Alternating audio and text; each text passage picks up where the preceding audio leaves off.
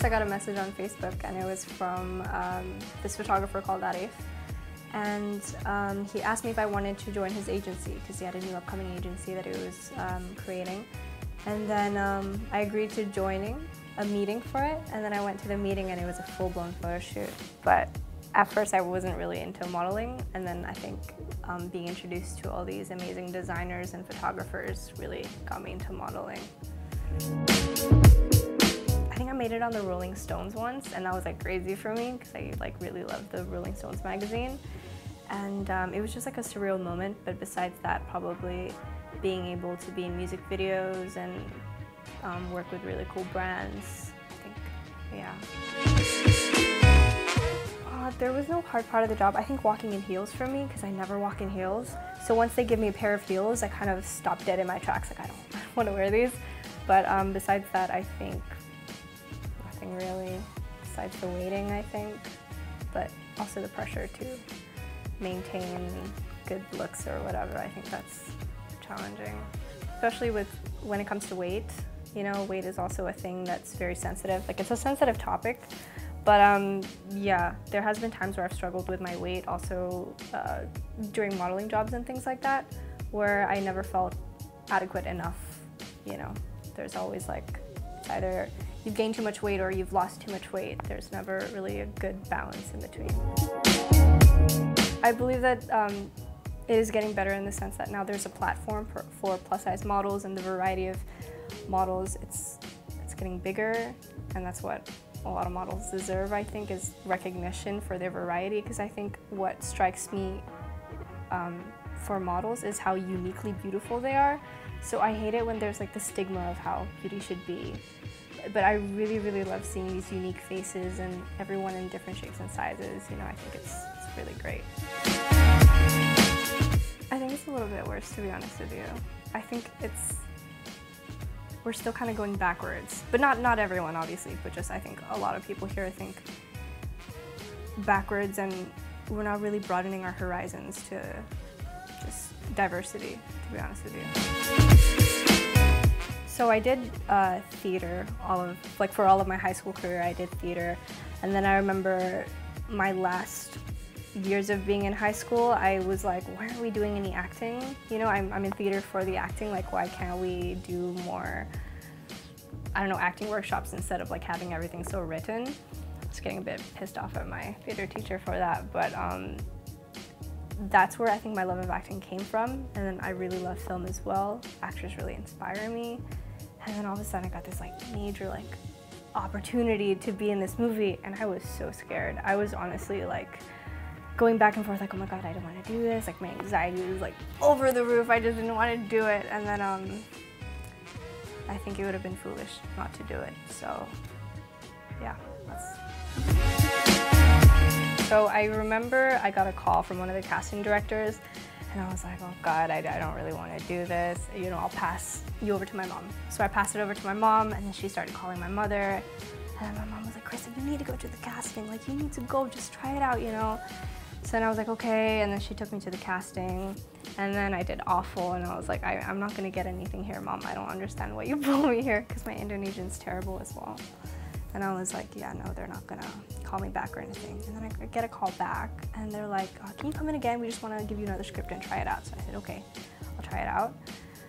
And they said, okay, we have this movie for you. It's called blah, blah, blah. And I was like, oh, really? I was so excited, because I got a movie, and I was like, are you sure? And she was like, yeah, you got it. And I was ecstatic about this movie. And then I think a few weeks later they called me and they're like, hey, listen, we want to change your character. Like, we want to change the movie. So I'm like, okay, what movie? And they're like, well, Antoli Gerasat by Ika Natasha. And I'm like, no freaking way. Yes, I would love to do this 1,000 times fold. I got Kiara, and such a cool character. So I was really, really ecstatic about it. So the film is about 4 friends, 4 very good friends, and they're co-workers in this bank. And then it's sort of like a love square type of thing. So yeah, 4 characters, and each of them have like a link to each other. And it's either through love or just friendship. But Kiara, my character, is deeply in love with one of her good friends slash co-workers, Ruli, who is in love with another woman named Denise, who is actually married. And then I'm best friends with a guy called Haris, and Haris is in love with me, but I only see him as a friend. I'm excited, to be completely honest, I'm super excited for the viewers to see Haris and how animated he is. Because in the book, he's very he's really cool and he's such a fun character. But I think the fact that Junot got to play him really brought out Haris, and I couldn't think of another person to play Haris. And even working with him was really fun because he just really brought this character to life, and I can't wait for the audience to really see that. So Kiara is very confident. She's really independent. She also has a soft spot for Ruli, and she has a soft spot for her father, who passed away while she was quite young, if I'm not mistaken. And she's very fashionable. She loves shopping. She's quite girly, but at the same time, there's this edginess to her that really brings out kind of a rough, bitchy, sarcastic kind of personality. So she's a really fun character to play. I think the whole bitchy, sarcastic thing, I think sometimes that comes out, especially the way she treats Haris. But also, I think I share that whole soft side with her as well, where we're kind of hopeless romantics in a sense, but at the same time very free-willed, so, and open-minded. It's been amazing. He's honestly one of my very good friends now. So much fun to work with him, and he's really supportive. If I'm going through kind of a rough day at the shoot, he just puts a smile on my face. He's honestly the funniest person ever. A big ball of sunshine. I think the first few weeks of shooting was really hard on me because I felt I was really scared and insecure about everything. I was insecure about my acting and my Indonesian. I was scared about how awful it was gonna be. And I'm very awkward as a person, especially in front of the camera and all these people that I had no idea, I had no idea who they were. And that was really challenging for me, I think. Just getting out of my shell. Especially Kiara she's very open, she's very confident. And then me, who isn't really that confident, especially in an area where I've never dabbled in before, acting in front of a camera, I think it was just the scariest thing in the world to me at first. I remember crying on my first day, and then all the makeup ladies were like, "Don't cry, it's okay." But I was just bawling because I was so scared. And we haven't even started yet, and I was already in tears. I think being friends with everyone at the location is a really important thing, because then you get to know all of them, and it becomes fun. It is actually, honestly, it's a lot of fun if you make it out to be. And if you get along with everyone there, or at least you try to, then you're gonna get through it. But also I think the whole experience was a big learning experience for me, which made it so interesting. And I love the behind the scenes, everything that goes on behind the screen. Yeah, I think I got through it pretty okay, I don't know. But yeah, it was fun.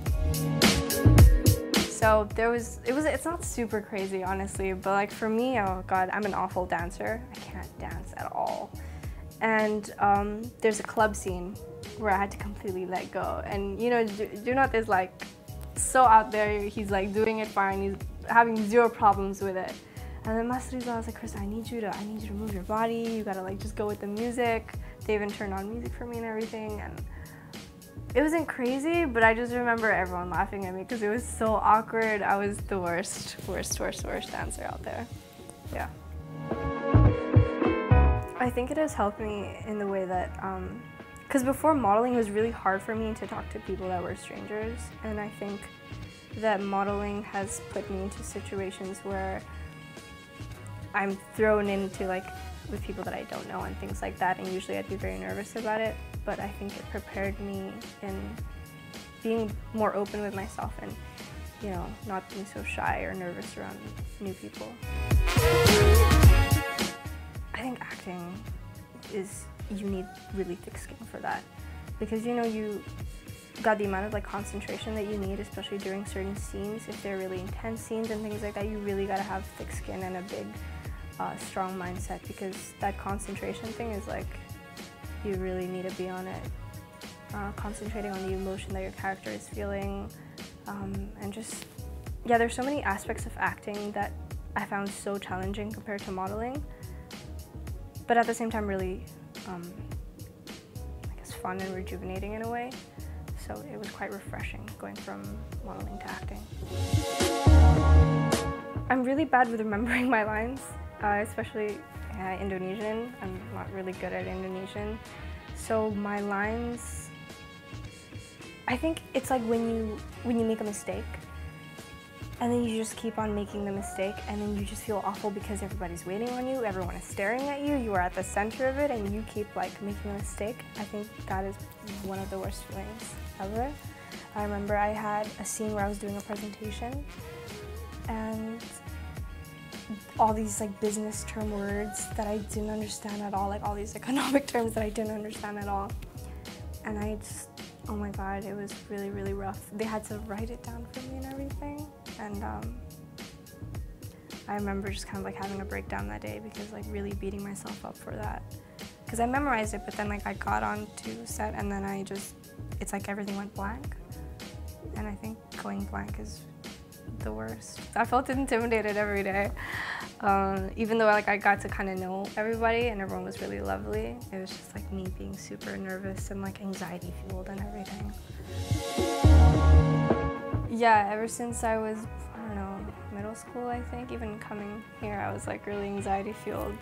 And I told my my booker, I was like, I don't know, I'm so scared to come, blah, blah, blah, blah. And she's like, well, just tell me if anything goes wrong. And I'm like, I'm sure nothing will go wrong. It's just like, I don't know. It's like nothing's wrong, but then your head is like, everything is wrong, something's bad. Like it's yeah, I've had this ever since I think I was little, and a lot of people have it, right? There's been, I think, times where I've canceled out on shoots last minute because of it, and I feel really bad for my agency because that's really unprofessional. But there are times where it's like, I really can't do this today. And it's such a first world problem, but it's like, I don't know how to explain it. I have like nothing to complain about, but then like this thing, it's just like mental health does come first. But I think in Jakarta well, in Indonesia, that whole mental health awareness thing isn't very, so finding a therapist is like finding a needle in a haystack, so. But I think there's no shame in going to therapy. I would go now if I could, you know, I think everybody needs a little therapy. So, yeah. I published a book during my gap year about last year, and I think that was a pretty big achievement for me. The book is titled Everything in Between, and it's a collection of poetry and prose. I wrote it when I was 16 in this scrappy little notebook, and then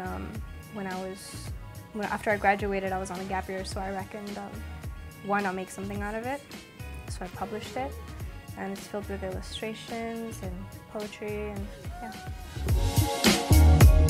Yeah, I really, really liked poetry, and I loved English literature class. I think everything that I'm into now is a big reflection of what I did in high school and what I enjoyed most in high school.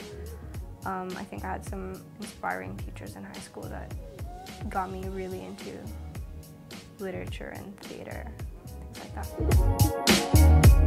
It's really hard for me to find motivation to do things sometimes, and I think that this movie and this career has really pushed me to do something I thought I could never do. I've always been the kid that never finished anything, to be honest. I never completed anything that I was super proud of, and I really hope this movie makes it into the list of at least a few things that I'm proud of. So I guess my philosophy for every day would probably be, I don't know, just do it if you gotta do it, you know? Just really push through the day, and even if it isn't the best that you can do, at least you tried, I guess. But yeah, at least try and give 100% to something if you're really passionate about it. So right now I'm trying to get into university because it's about damn time that I go to university. So I'm working on my applications to go, and they want me to make these short movies. So I'm working on making short movies, writing scripts, things like that, just small little projects also to keep me busy, but also I really enjoy the process of it all. Besides that, I paint a bit. Not very good, but I also still write, so. Mostly abstract. I like to join abstract paintings with things that I write. But I don't post a lot of it. I keep it very, because I feel like it's too personal. I think like the book was already really, really personal. I think my paintings are on another level of personal. It's kind of like nobody needs to know that, you know?